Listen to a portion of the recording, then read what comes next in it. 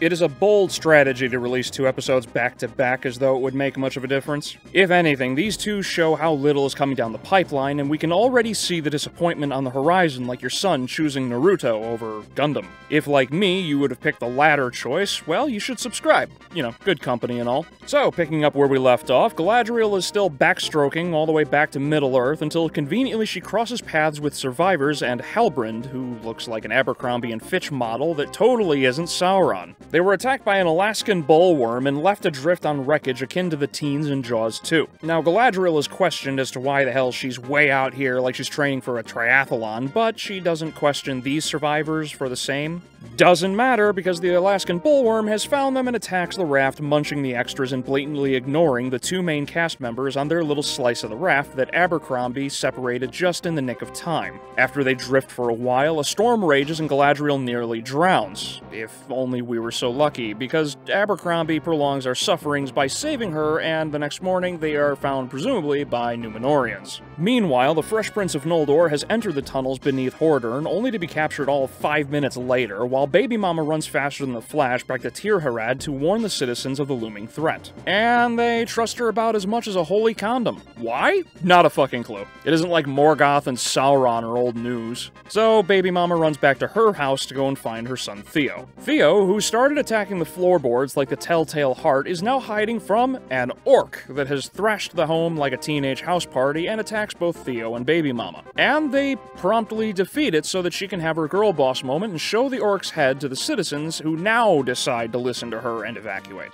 At about the same time, Nori and her friend have tracked down the meteor and found out that, hallelujah, it was raining men. A single man, to be specific, who cannot speak the common language, has magical powers, and whose favorite game is charades. And Nori is keeping this meteor man a secret from the rest of her tribe because the rest of them are all more skittish than an agoraphobic rabbit, with still nothing happening with these characters either. Lastly, Elrond the Four-Headed travels to the elven city of Eregion to work with Celebrimbor. You see, Grandpa Brimbor wants to build a great forge, and like any other stuck-up gold digger with a deadline, demands that it be done by spring. This is an obviously impossible task unless they ask for help from the dwarves of Khazad-dûm. So, Elrond the Four-Headed and Grandpa Brimbor fast-travel hundreds of miles without horses or supplies, only to be told by the guards to basically fuck off. Elrond the Four-Headed is understandably confused by this and challenges Durin the Fourth to breaking rocks just so he can see his old friend. Should he lose, he'll be banned from Khazad-dûm forever, and their friendship will officially be ended on Facebook. And Elrond loses, and he is escorted out by Durin the Fourth, and no one else, who reveals that he is furious with Elrond the Four-Headed because he missed out both on Durin's wedding and the birth of his children, because the heir apparent of Khazad-dûm is now a complete and utter bitch. Learning this, Elrond the Four-Headed shows he has brains behind that billboard above his face and convinces Durin the Dim-Witted to let him stay for dinner and meet his wife Disa. And then the friendship is fixed, and all of that was for fucking nothing. But hey, at least Durin the Third reveals a mystery box because we're dealing with some students of fucking J.J. Abrams. Iluvatar, I hate this. Now, you might be wondering, did I skip a lot of details? No, I didn't. This episode has even less happening in it than the prior, and once again, we still aren't getting anything done. I mentioned in the last episode, check it out here if you haven't, all of about 10 minutes of story progresses between these first 2 episodes, and it shows. It's still early in the series, so it makes sense that we're still being introduced to new characters like Durin's the Third and Fourth, or Disa and Abercrombie, but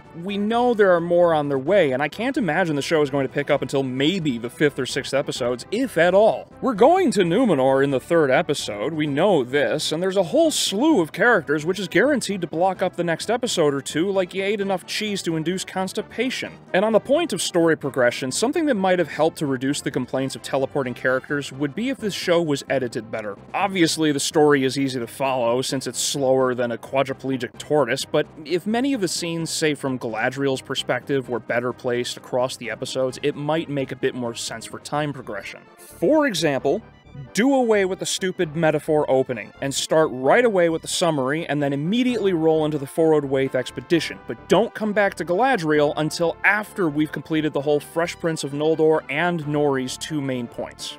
then return to Galadriel and leave off with her having the choice to return to Valinor or not. Even that would have aligned the story much better than it already is, and it would be one less lump in this great big pile of shit. Although under that lump is another glaring issue: the forced conflict, all of which occurs more often than our illegal wars. If the friendship between Elrond the Foreheaded and Durin the Dim-Witted was going to be so hastily resolved by Disa, why even have it in the first place? Why is this how most of the male characters are introduced? If Durin the Dim-Witted will eventually replace the third, then I don't believe that he, like most other characters we've seen so far, is strong-willed if something as simple as a friend's absence causes you to throw a whiny fit like a celebrity on Twitter. Did you at least send a messenger, smoke signals, or a fucking email? Did you bother to think he was busy? I completely agree with Disa. Get the fuck over yourself, you whiny cunt. Why does this show feel the need to put most male characters in their place? Like Abercrombie when he was questioned by Galadriel as to why he left his people behind to die. Yeah, pot meat kettle, bitch, you were willing to let a soldier who slipped freeze to death because of your obsession. Not to mention you bailed the wreckage to leave these people to die. Like, if it wasn't bad enough you're a Mary Sue, you're also a Karen? My Iluvatar, you're like the two halves of the Demon Corps coming together. And I know we're only 2 episodes in, but we're already seeing mistakes pop up like weeds through concrete.